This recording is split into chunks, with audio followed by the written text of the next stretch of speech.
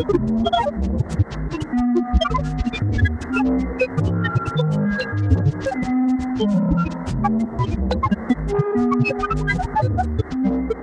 Tyler, BlankFor.ms. We're in Brooklyn, New York, in my home studio. I come from a background of acoustic composition, like writing music for jazz musicians and classical musicians. And so I kind of feel like I still am doing that, but I'm just composing for tapes and analog gear and synthesizers and all that. It's sort of the same perspective, but now I have all these devices. So it's a meeting of the two worlds. It's the best way I can describe it.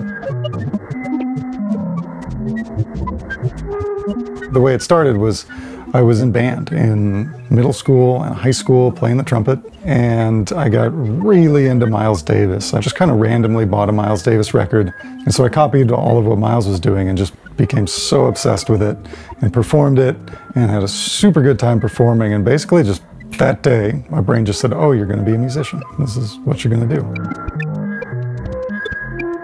I started messing around with live improvisation with inputs, like having musicians play into my system, and I would cut and chop it in the moment, and we would improvise and perform.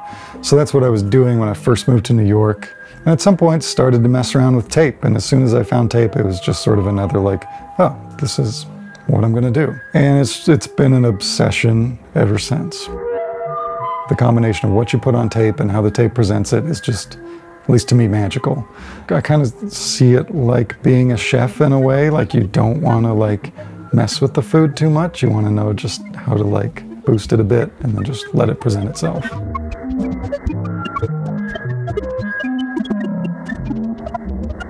On the way in, recording on the mic, and on the way out, I kind of just want like clarity, just like nothing shaded in any direction, just honesty, because like this part is going to add so much character that I don't need character on either side, just need the truth.